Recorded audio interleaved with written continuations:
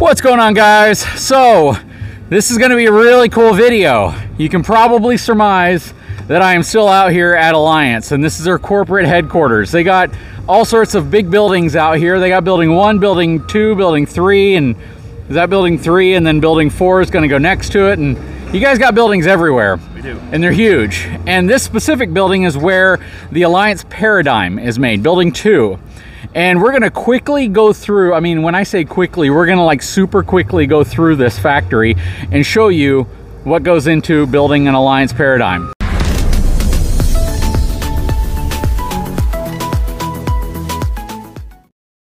So, first of all, you got all the frames. Those are your frames. They're all drop frames. Those are the Alliance Paradigm frames. Those are wide body frames, new Rhino box. So these are all new Rhino frames as well. So these are the frames where they come in. You got all your axles, wheels, tires, everything stacked up here. We got more axles. We got Joe, who's my contact here. What's going on? How are you guys? All right, so the frame pulls in here. We got a lot of music playing in the background, so hopefully I don't get a copyright violation or copyright strike on this. But you got a lot of axles here. They take the frame, they flip the frame over, and when they flip the frame over, it makes it a lot easier for them to mount their axles. So these axles will then mount right here. You get to see the reinforced shackle hangers that they have here as well, all the way around. That is super cool. You can see how they frame in their holding tanks. So no more holding tanks on the side of the road. Very cool. This is a 12-inch I-beam. Connected back here, you can see the box section that they put above it. Through frame slides. Check this out, rack and pinion slides. You can see how it goes through the frame. You can see how it's designed to work.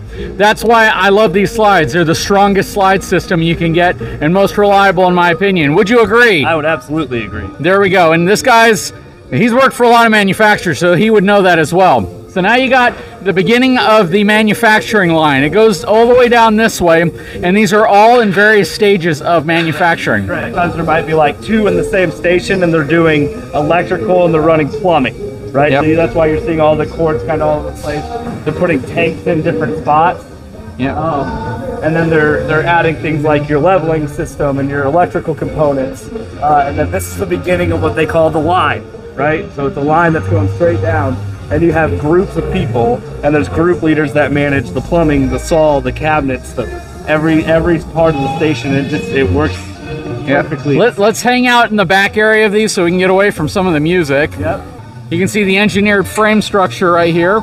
Okay, so here's the cabinet shop. This is where everything's getting put together. A lot of cabinetry going on over here. That is super cool. I love the fact that you guys do all this in-house. All right, we're gonna head upstairs now. Okay, so yeah, they were very kind to turn down the radio so we could record this, which is super cool. It's gonna make this process a little bit easier. I appreciate that. Thank you, everyone at Plant 2. We appreciate it. Absolutely. So we started on this end. You can see where the frames came in, flipped over, axles, wheels, suspension, all that stuff goes on over here. You can see where they're getting in line, tanks, everything else, electrical, everything under the floor. The subfloor stuff is put in here. And you can see this gradual evolution of stuff added as it goes further down. And a lot of the furniture, a lot of the cabinetry actually gets installed before the sidewalls go on because it just makes it easier logistically. It makes it a lot easier to put everything in. You can definitely see what's going on here. Okay, guide me along the way. What are we doing? So here's the kind of middle of the plant. So you can actually see the sidewalls over there that came from the lamination plant, which JD did a video on earlier. And then they get put on right here using the blue harness system. And the unit then, they do what's called a line roll. And they roll the units and they go into a new station. And we slowly start adding graphics at this stage right here. And then here's where our roofs are assembled. And we actually build our roofs on the ground. And we use a foam material instead of nails. Through study, it actually has more expansion and contraction properties. Okay. So it allows. Very good. Yep. So they're gonna. So this unit's moving down. Yep. They're gonna push this unit in place, and then they're gonna roll the roof assembly on top of it. So we get to see this. Should we go down to this level here so we can see a little bit better view of it? Yep. Go. Just be quick before we run over. Okay. This is really cool, huh? Very, very automated process you got going on here. It's different because since you built this factory around specifically how you want to build paradigms, everything is set up differently than some other factories I've walked through. Exactly. So one thing to note that it was very surprising to me was the fact that these are about 12-foot higher ceilings than your standard factory. So we have a significant amount of more headroom. We also don't just have like USB decking here. This is real cement. Concrete, yeah. It's concrete, yeah. And we also added as many possible lights, windows as possible, and skylights, so that way that it lets a tremendous amount of natural light. It's very, very bright in here. Yep. Very bright. Yeah, you don't really have shadows. Important. So that may have been the last line roll. So we might not be bringing this one over. No, we will. Oh, you will bring it over? Okay, cool. So here it goes. So they're rolling this line over here. Now that is a broom. And they're using that to clear off all the debris so it doesn't jam up the wheels or the rollers whenever they start rolling this over. Very cool. Yeah, and one thing that's really important to note about the RV industry is there's nothing automated here. We are 100% built by human American hands. Yep. Oh. And also pushed by human American hands. So now that is going to be set in place. And then this roof structure right here will be brought over. This will drop first, the mezzanine will come down. All right, so it is now hugging up against the platform there. And what's crazy is all this stuff is specific. This is custom built for your specific assembly line. Correct. This isn't something that you see replicated across all of them. Yep, so this was built for the Paradigm brand. There we go. Yep.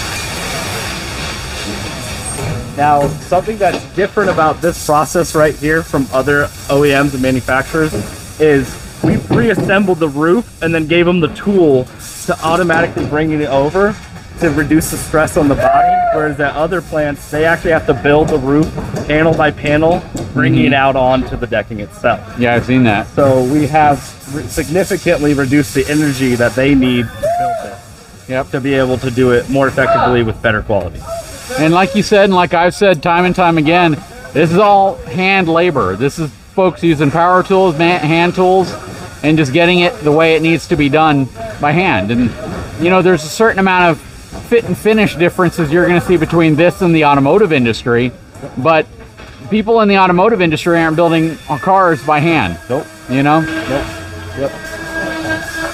So I'm guessing at this point they're getting everything set up so this will kind of squeeze down on top and fit the way it needs to. Yep, it fits perfectly. And then we saw that line roll earlier, and then you're going to have the roofing electrical start taking place here, and they're still in the pretty early stages.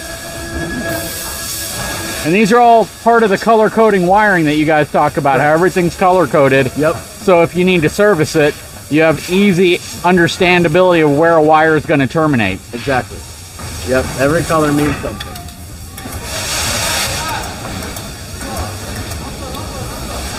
I like how everything's being bundled up too. Yep. On a lot of them you just see where it's just ran, and it's maybe burrowed through something, but this is all bundled up and taped up real well. Yep. Take that extra, 5 seconds to bundle. Yep. That quality. Yep, and what we see over here is you see some ducting because they try to direct dump all their air in when they can, but sometimes you have bathrooms and other rooms that need to have air brought into it, and that's why you see some ducting that they install. Okay, looks like we got some insulation going on over here. Yep. Residential batted style insulation. Yep. Yep. So wiring, then it comes to here. I'm guessing they're working inside of the unit here. Correct. Yep. So they're running some of the piping, they're running some of the lights and everything that's going in, because you can see there the can lights aren't in, but here the can lights have been added. Got it. And this is while it's exposed so they can get to everything quickly. Correct. Yep. And then it moves here. Adding the insulation right here. And then doing a couple other. And the PVC over there. Let's walk over to the PVC. Yep. Okay, so this is a really cool station because it's so different than what you typically see in the industry. Typically, your OSB would have to be carried out by hand and they start laying it across the top, nailing it down. But they got this machine right here that's on this gantry, and basically it rolls it out, it puts the thermofoil down, the aluminum, kind of that radiant barrier down first, on top of the insulation, and then they come back with this OSB, and then they drop the OSB on with this tool right here, which allows them just to put it in place, slide a board off. And again, it takes a lot of the physical work away. Yep. So workers by the end of the day aren't so spent. They're able to make it through an entire day and have the same quality control on every single unit, which is super cool. Exactly. Yep. And you got your PVC going on over here. Yep. So the PVC was laid on this unit. PVC roof. This is before they cut all the holes and they lay it down with the track and everything. And then the next station, once they get this one prepped, is where they start adding like the air conditioners and all that good stuff. There they are. Solar panels, the caps, and then they'll start sealing everything. Man, I didn't realize that Coleman changed to that newer AC cover. That's a pretty looking AC cover. Yeah, yeah, it's sleek. Yeah. And over here, slide walls or slide rooms have still not gone in yet. Correct. So the slide out room department is actually like 2 stations that way and underneath us. Do we have to go back up here? We can go up here and there's a back way to get down. Okay. We got valances. Yep, and they're all hand built. Yep. And they all have their MCD shades already in them. Yep. Very cool. And this place is a maze, but it's actually a very coordinated maze. It is, yeah. Once you understand how to work your way through it, it makes a lot of sense. Atrium windows. Yep. Those are huge windows. And so something special about the slide outs. So this exterior wall right here was actually part of the original laminated wall. So there's zero waste there. Yep. And you get your full Asdol wall as well. So very cool. The slide outs are kind of prepped and ready, and they're, you know, if there's kitchens or there's anything, they'll start building them into the unit itself, and then they get it all ready to go. And then right here is the slide out department, and they use a really cool machine that actually helps lift them in to the unit when they get to this station right here. So then things are moving along really well into the unit. They're putting in all the cabinets and all the wiring, and everything's working really good. We actually got Kevin, and he is the plant manager with Georgie. What's going on, gentlemen? How's it going, sir? Quick, you love your job? Of course. Love this job in this place. I love this. How's it going, man? All right, so yeah, we got a pretty cool rapid fire kind of a shotgun tour of the place, and the start all the way down to this point. What makes Alliance different? The family aspect to it. As our core values, relentless improvements, are driven based to the quality for the customers, their camping experience, all that we put first. That's good. And you can tell from even an employee perspective, you guys have a lot of tools in place that I haven't seen in other factories that take some of the physical labor off of employees. So like we were talking about, so they can make it through a whole day with the same level of quality on every unit, as opposed to being completely worn out at the end of the day because they've been lifting heavy OSB panels or they've been doing other things. And that's really cool and innovative. Yeah, another thing we do, we start at 6 p.m. Normally, most RV companies are 3:30, 4 o'clock. Sometimes they get in there. Our aspect is come in at 6. You can still go to those evening games around here. It's like light out till 9:30 at night. So now you can experience that time with your kids, have all that time, and still be able to get enough sleep in the morning, come into work, make a good paycheck. Well, gentlemen, I appreciate it. Keep up the good work. Let's continue on. All right. So another cool thing is you're going to see different color little lines of tape. There's green, there's red, there's orange, there's blue, and they're all different QCs, quality control managers that run through the line. And there's several of them stationed throughout each department. And so you're gonna see green because whoever has the green tape noticed something that I may not even catch. It might be hard to see. So there's some green tape. It's probably this little scuff right here. So or it could even be like that even, or just something. So someone could come in and fix it, and we have really good body work. And then whatever this is, like, I don't even know what they're calling attention to here. Yeah, I know. But they saw something that I can't. They saw something, yeah. So that's the level of detail we put into the quality. And you know, we're not pumping out 20 a day. We are taking our time and doing it right, because as we have in every single plant, we have our mission statement.